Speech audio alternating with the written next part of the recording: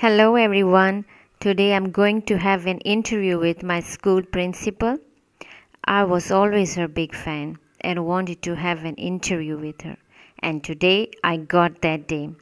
I always remember she used to tell us, good, better, best, I may never rest when good be better and better be best. So I welcome Miss Meraj Hamayun Khan.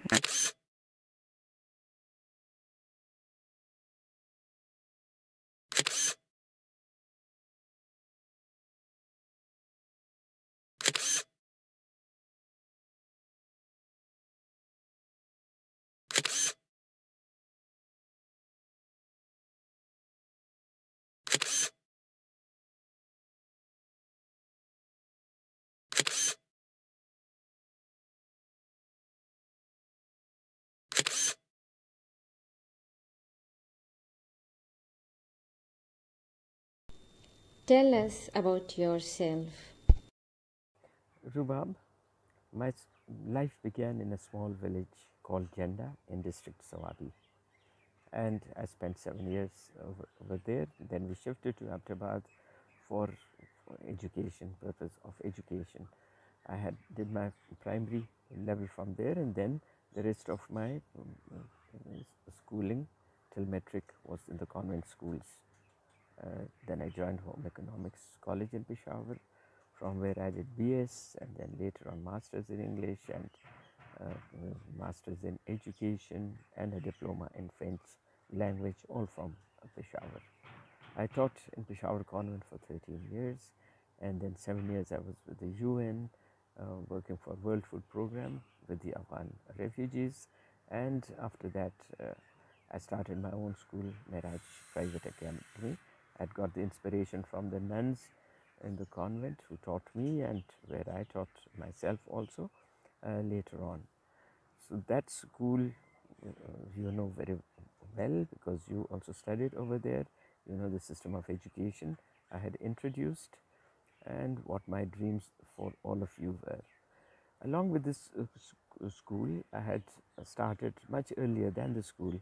I had started my own social work and I had registered an NGO in 1988 by the name of the Last Gul. The purpose and the objective of the NGO was to spread education, especially in the rural areas, to the low income children belonging to low income groups. That NGO is still functioning. I am the chief executive, founder and the chief executive. Later on, I sold Meraj Academy, the school that you studied in, and all of you have been asking and wondering why I did that. And the reason was that I had taken a lot of loan for some personal problems and also for construction and paying for the land, and also I was really in the thick where financial condition was concerned. So I had to sell it, and also I needed time to work for the NGO. I thought you people belong to affluent families and you could have be taken care of by anybody. But those poor children in the village who were had started the TART schools, small community schools, I thought I was needed much more by them. So that's why I entered into a partnership with Miss Salma Masood. Anyway, that was it. But I've moved into, I mean, the Last Gul has moved in different directions, and we've come to be known as pioneers for new initiatives. One was the home-based schools, which has started in Sawabi and Khyber Agency, and those were simple schools, like I said, where we engaged one teacher from the community and 30 students, girls, all girls. And the other one was a child labor project, which was taking children from the streets, making them stop beggary, and also working with the people who employed children, raising awareness that children need to go to school instead of working, and even if they are forced to because of poverty, they have to be taken care of. The owners and the masters who engage them, they have to see to it that children don't suffer. Their working hours were not too many, etc., and they had protective covers if they were working in workshops the environment was not too harsh for little children.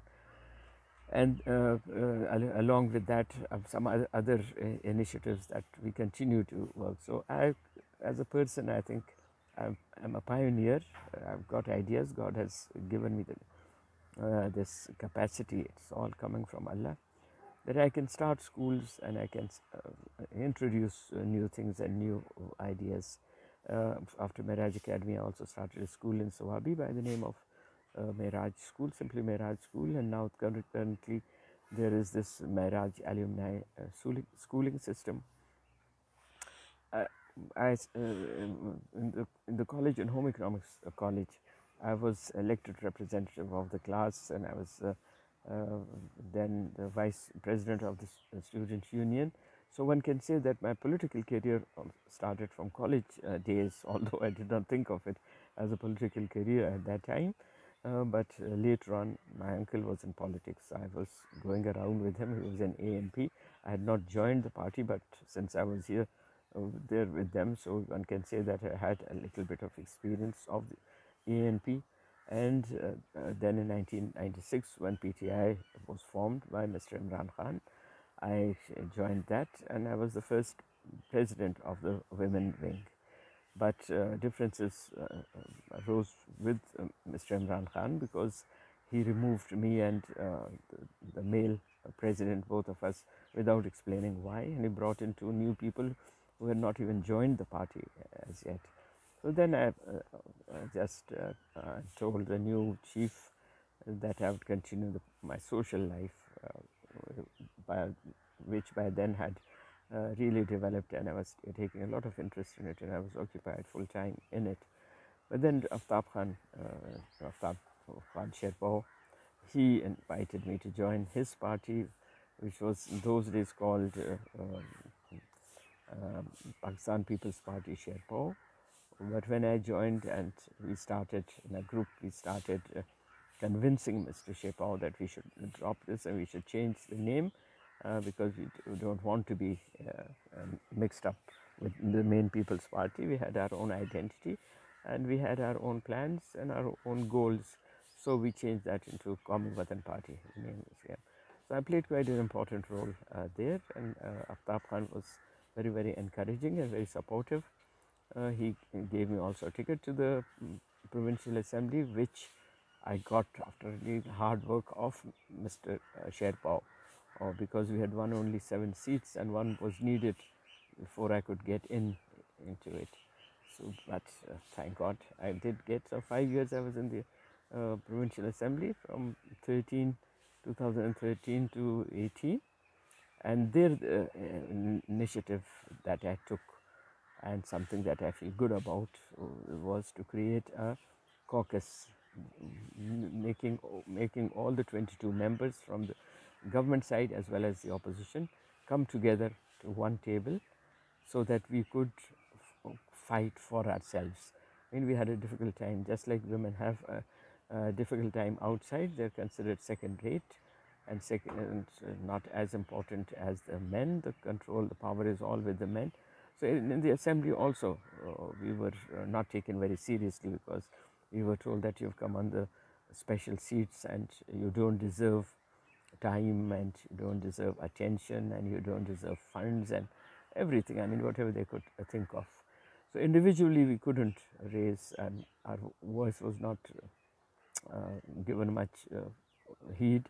But when we got together as 22 members and a caucus, then our importance grew, and we also felt strengthened. So I'm very happy about that. I've written a book on my experience in the provincial assembly, which is called My Brief Political Romance, and it mentions from day one what I noticed, what I observed, and what I did as a member. So that is a good achievement, I think, because I've developed over the years. I developed a love for writing. You read my posts on Facebook, which I take as a big classroom for me, just like I used to teach to you all, or So Facebook is for me, the social media is for me like that. I can express my thoughts and I can share, and I'll try to educate people through my brief writings that I post every now and then.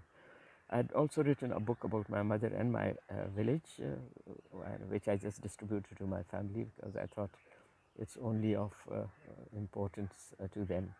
I was a good sports person, as a captain of the netball team and the vice captain of the volleyball team in the college. I love music. I love dancing. I read a lot. I'm quite a prolific reader. I enjoy reading. I enjoy the company of the youth and the little children. So as a teacher, when I was in the convent, I would spend 2 years teaching the kindergarten and 3 years in class 10 teaching the adolescents, and I enjoyed the experience of both. I have leadership qualities. I am a leader, and I try to guide and I try to develop leadership among the people I have.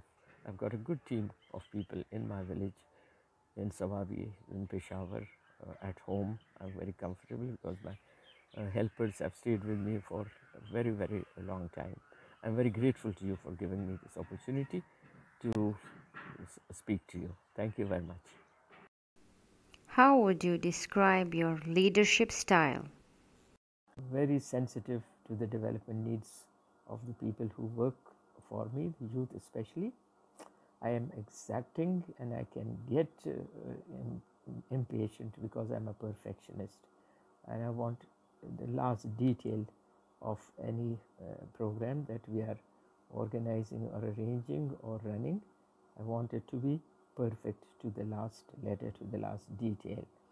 So that way I can be a tough task master and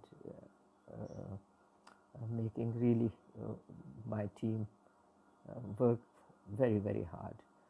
But thank God, they stick around. They see that I'm doing it for their own good, and they learn quite a bit.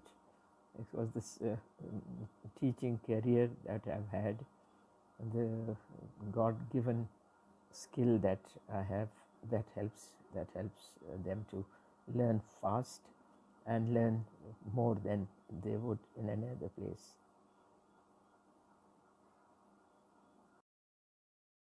Describe your vision of what a truly effective elementary, middle, high school would look like. Because without it, life is incomplete. It's not. It's also the process that brings you near to God. It should bring you near to Allah, because you understand the universe that He has created. You don't understand it fully, of course, but you try to uncover the facts and fiction and what you see around you, and you try to understand also the purpose of the creation of the universe and your place in that universe. As Ibn Arabi said, Allah created the universe on one side and the Quran on the other side, and it's the man or the human is in between, and the task for interpreting both is given to us, the people. We try to decipher the Holy Quran in order to understand the universe, and we look at the universe trying to understand what it tells us, what lessons it gives us. So both are that, and education is that process. I mean, through education, through the book, through reading and writing, we can understand the Quran as well as understand God's working as the creator, as the sustainer. A good school has to keep all this in mind. I mean, it's not a temporary classroom attendance and a lecture and finishing the course, finishing the syllabus. It's life. It's life. As soon as a child comes to the primary, to the nursery, playgroup, he is sort of stepping into a strange world which is much bigger, unfamiliar. He or she is coming out, leaving parents, leaving familiar home and all. So the first thing that teachers in the primary have to realize that the child is taking a big step to come out. It's a very, very, very big decision for him. This range is too much at that stage. So education, the content has to be such that it is familiar, it is known, it is linked with what the child experiences, and he should take it happily, he should understand it happily, and feel connected. So the passion has to be there, the love for children has to be there, the environment has to be very friendly, very cozy, of the level that children can understand and feel at home with. If it's an adult world, they will not be able to settle in nicely, because children are afraid of adults. They take time before they make friends with adults, but with their own contemporaries, with their own peers, they learn. So it should be more peer learning, group work, playway method throughout, and totally child-centered. Totally child-centered, and experiments, research and all. I named my schools now Meraj. The first one which you attended was after me. It was okay. My name was Meraj, but later on I realized that Meraj has got a significance which is much, much bigger. Meraj is the journey of the Prophet when Allah called him. So, and that journey was for what purpose? Allah was educating him. Allah was sharing ilm with the Prophet. So Meraj is always a search for ilm, for new experiences, for new knowledge. And this is what schools should ensure at all levels. Middle the same. Essentially, basically, it is all the same. Schools must realize that the child is very important. The person is more important than the content that you are teaching. So finishing a course is not the aim. Making the student settle down in an environment which he and she can understand and feel at one with, at home with. If that happens, then that student himself or herself will try to experiment, explore, and education is all about that. You read books in order to pick words, in order to pick expressions, in order to pick ideas, so that your own ideas grow, your own universe or canvas for thinking or painting with words and writing and all that gets bigger. You look at the greenery around you and you try to work out your biology lesson, your botany lessons. You look at the insects and you wonder how they breathe, how they live, and you say Alhamdulillah and you say Subhanallah, because a small insect, a small bug has got all the essential organs or system, just like a human of my size, your size, or even bigger than us. So Allah has spent a lot of time of love with it. Education should develop love. Education should engender love. If we create hatred for work, hatred for learning, then we are failing.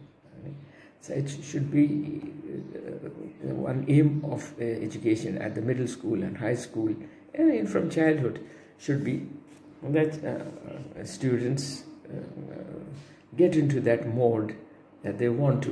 When a teacher explains one lesson, and out of that lesson, the students can find other ideas that they would like to work on. I'm telling now my students, I'm trying to prepare my students of Swabi that they will not live in Swabi all their life. So they have to start learning so that they can adjust into the environment that prevails in Karachi, Lahore, Islamabad, and even beyond those cities, those big cities. So I feel that.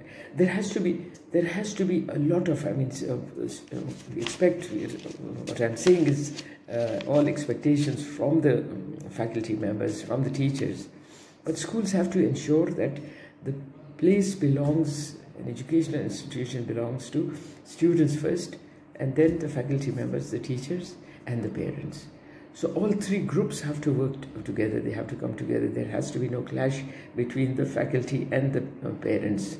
What the child or the student does at home must be known to the school, and what happens in the school must be known to the parents. So collectively, if there are issues, they can collectively solve those issues, or they can identify ways where they can release the potential of their child in a better way or in a faster way.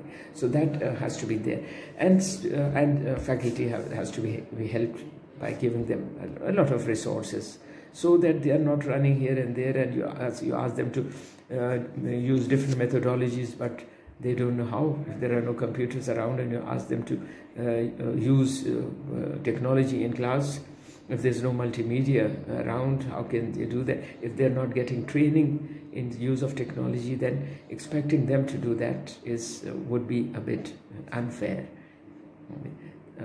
I think I'll stop here, because this is almost the length that you would require, and I'll continue hopefully. Thank you. How do you see the teacher's role in the learning process?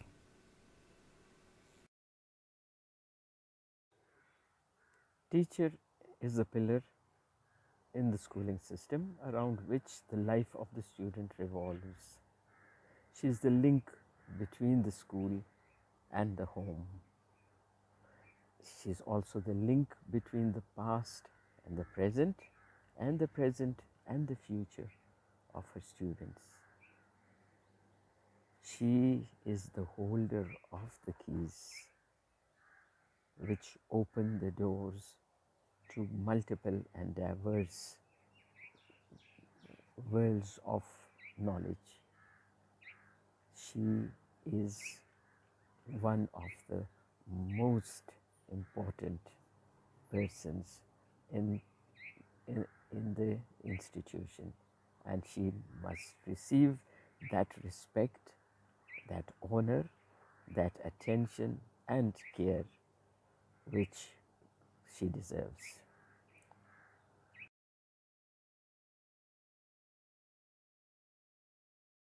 Very sensitive to the development needs of the people who work for me, the youth especially.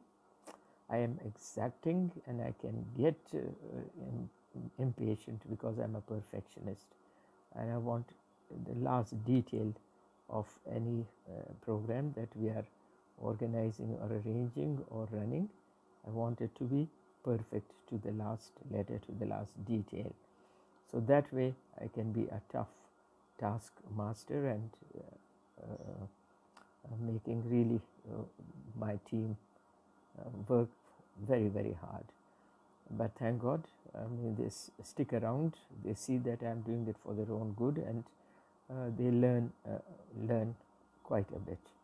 It was this teaching career that I've had, the God-given skill that I have, that helps them to learn fast and learn more than they would in another place.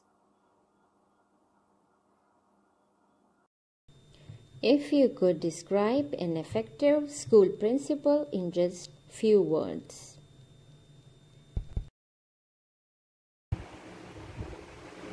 Bismillahirrahmanirrahim. Assalamu alaikum, Rubam.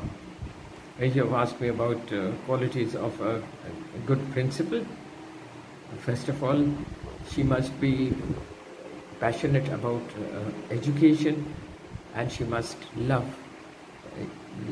people. She must love children and the youth. And third is knowledge and search for knowledge, adding to her existing experiences and her existing qualification, always in search, always wanting to know more. Your message to the youth?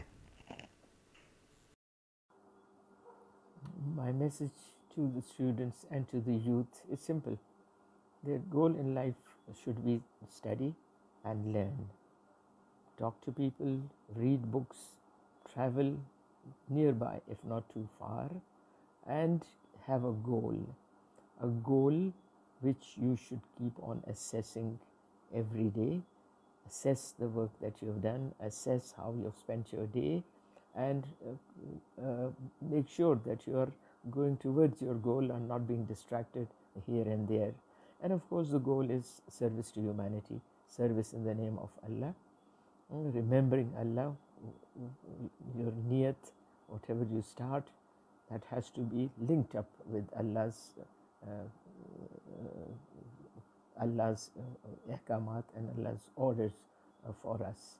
Everything is that we do should be pleasing to Allah and not get us into trouble with our Creator.